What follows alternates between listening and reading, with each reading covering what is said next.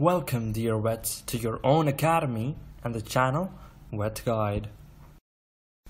Today we are going to have a tutorial on a very interesting and demanding topic for pet practitioners and the scholars currently studying in veterinary field. So today our main topic of discussion is fracture, in which we first of all discuss some brief things about structures of a long bone, and then we will learn about various classifications of fracture. So let's begin. Some brief anatomy of long bone to make you better understand regarding fracture.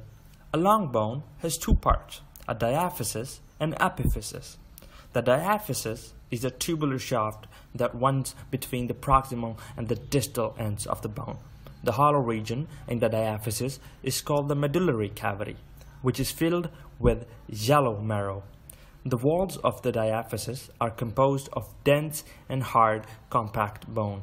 The wider section at each end of the bone is called the epiphysis, which is filled with spongy bone. Red marrow fills the spaces in the spongy bone.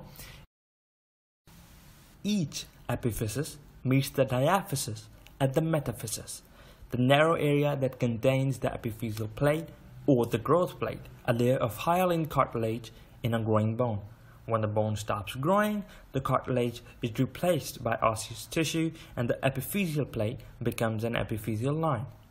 The medullary cavity has a delicate membranous lining called the endosteum, where bone growth, repair, and remodeling occurs. The outer surface of the bone is covered with a fibrous membrane called the perosteum. The perosteum contains blood vessels, nerves, and lymphatic vessels that nourish compact bone. A fracture can be differentiated on various bases. So a fracture can be classified as on the basis of relationship with environment, on the basis of displacement, on the basis of fracture pattern. We will see each classification in detail one by one. So, starting with the basics. How will you define a fracture? A fracture can be defined as break in the structural continuity of the bone, or it can be defined as discontinuity in the continuity of the bone. Looking at the classification of fracture on the basis of relationship with environment. On this basis, fracture can be classified as an open fracture, also known as a compound fracture, and closed fracture, what is also known as a simple fracture. So what basically is an open fracture is that there's a break in the skin and underlying skin tissue leading to a communicating fracture hematoma. Open fractures have further two types of classification, Gustilo classification and Muller's classification. We will see these classifications one by one. Gustilo classification for open fracture is further divided into three grades. We can say fracture is Gustilo grade 1 if wound is less than 1 centimeter and there is a minimum soft tissue injury. We can say fracture is Gustilo grade 2 if wound is more than 1 centimeter and there is moderate soft tissue injury. And we can say fracture is Gustilo grade 3 if wound is more than 10 centimeters and is severe muscular devitalization.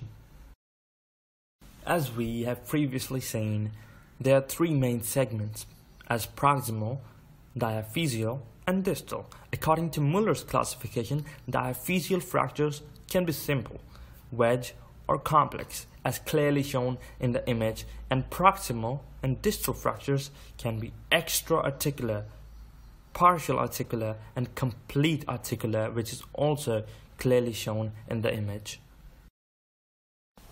Now we will see what basically is a closed or simple fracture. It is a fracture in which bones break but skin remains intact. Looking at the classification of fracture based on displacement. Based on this, a fractured bone might be displaced or non-displaced. See, we used three different terminologies for displacement fracture. Or you can say displacement fracture can be of further three types: translation, angulation, and shortening. We will see each terminology separately. First, we will see about translation. Translation is the sideways motion of the fracture, usually described as the percentage of movement when compared to the diameter of the bone. Direction of distal fragment decides the translation severity. What is angulation?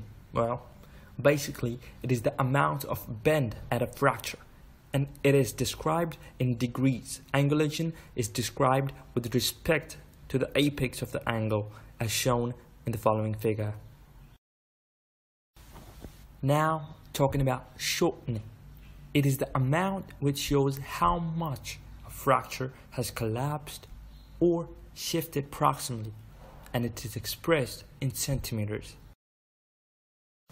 So a fracture on the basis of patterns can be transverse, oblique, spiral, comminuted, segmental, stellate, or a green stick fracture. We will see each pattern details in our next slides. A transverse fracture is a specific type of broken bone where the break is at a right angle to the long plane of the bone, in contrast to the oblique fractures that are complete fractures that occur at a plane oblique to the long axis of the bone. On the other hand, when a rotating force is applied along the axis of a bone, that is called a spiral fracture.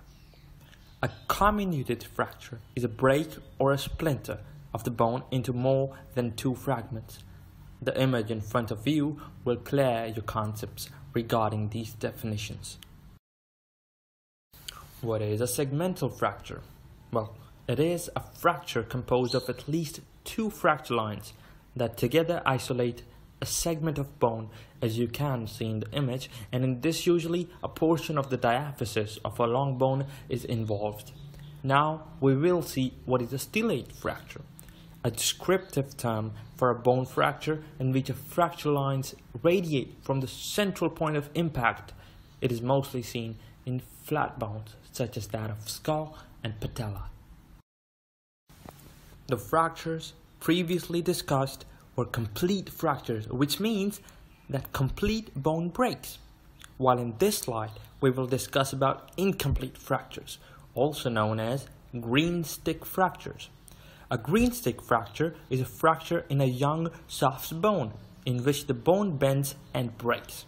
Green stick fractures occurs most often during infancy and childhood when bones are soft. The name is by analogy with green fresh wood, which similarly breaks on the outside when bent.